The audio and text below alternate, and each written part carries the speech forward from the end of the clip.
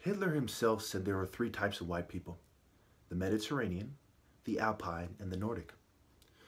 The Mediterranean is shorter. The Alpine is kind of in between. And the Nordic typically is tall, white, you know, and Hitler wanted them to have blonde hair and blue eyes. Some of them have red hair. So let's look at this thing, shall we? But before I begin, I want you all to concede this point. Rank in the eyes of mainstream society, including Bruce Lee's, means nothing. By the age of 15, there's many a white child or an Asian child who achieves the rank of black belt. There are many people in the ghetto who are just grown up getting into fights who can beat the fucking shit out of them. And trust me, I've taken many martial arts in my time.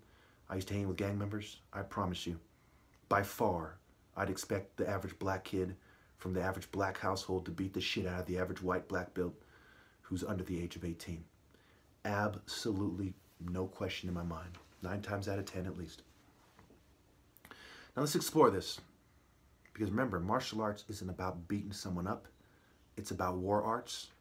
But if you're to make it about beating someone up, then black people are naturally superior martial artists, and everyone else should listen to us because we're in touch with God in a way that you're not, for the reason I just stated before. So either way, you should be coming to us for martial arts, not to the liars, not to the rich people and their fellow race. A football lineman or a bodybuilder does not make a good martial artist. I wrote this, by the way. They even have a video of a huge bodybuilder being out-grappled by a jiu-jitsu artist. So there's a skinny jiu-jitsu artist basically wins a grappling match against this huge white bodybuilder. I do not emphasize grappling myself because it is not good for actual combat, but good for street fight, bar brawl, and many fighting situations, including ghetto fights.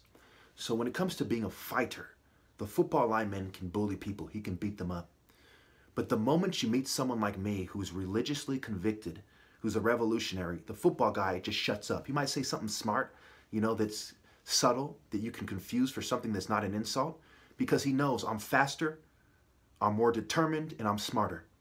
I will slice him up, I will shoot him, I will bash his fucking computer over his head and stomp the life out of him. He's too slow, fat, and stupid. I'd be surprised if he can even lift his foot over his fucking waist, much less do a fucking martial arts move. So think about it. When you get these fat, big UFC fighter guys, obviously they're not martial artists, they're knuckleheads. Martial arts is about intellect, intelligence, spirituality, religion, and wisdom. The Shaolin Temple isn't a temple for atheists.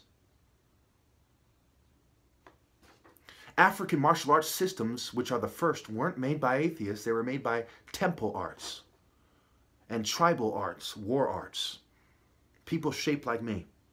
So martial arts is not for the big football lineman or mini-me who says, stop saying I know I'm vertically challenged, but no. It's not for the ballerina either.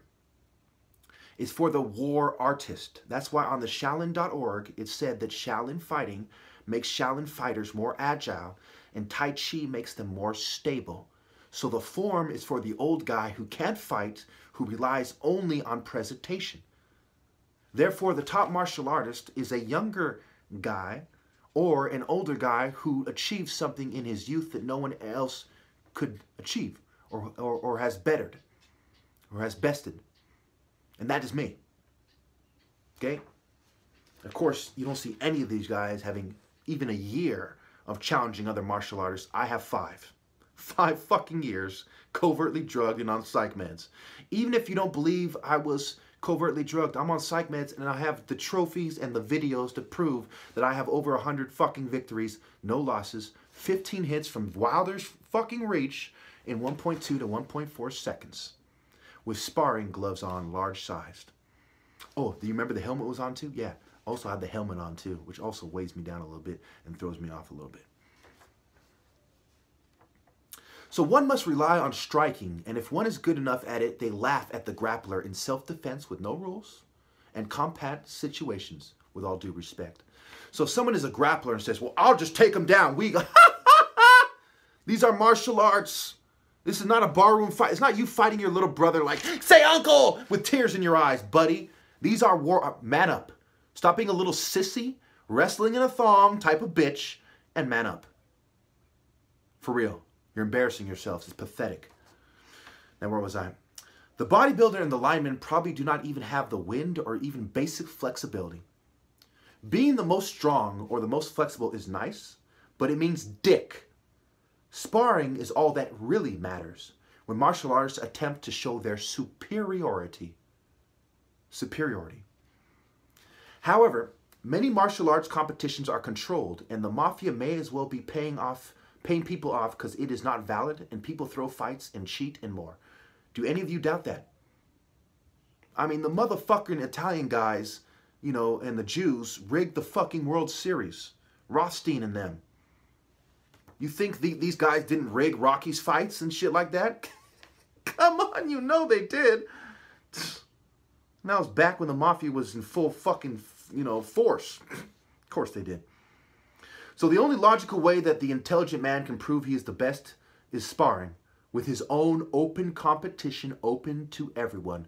Some competitions are black belt only, for instance, karate only, or Olympic competitions for privileged bitches who use their network to, you know, be selected to represent America. We all know that. I mean, how could you not know that? How could you not know that? Some Olympics competitions are kicks only. How stupid is that, right? That completely defeats the purpose of sparring. It has to be consistent with morality and point sparring to show you at which point you would have lost. At which point. That point represents the point you would have died, you stupid fuck. Or that you would have lost. Between the Zimbardo-Stanford prison experiment, David Starr Jordan, the eugenicist, founding president of Stanford, yuppies that ruined the world going there, and the Center for the Advanced Study of Behavioral Science, how can one not hate Stanford? So again, you have law enforcement, Ivy League schools, mental health, corporate partners, for-profit colleges, you know, regular colleges, community colleges, masonry, all these groups all in on it together. They have a common goal, they have shared cultural values, and it is despicable.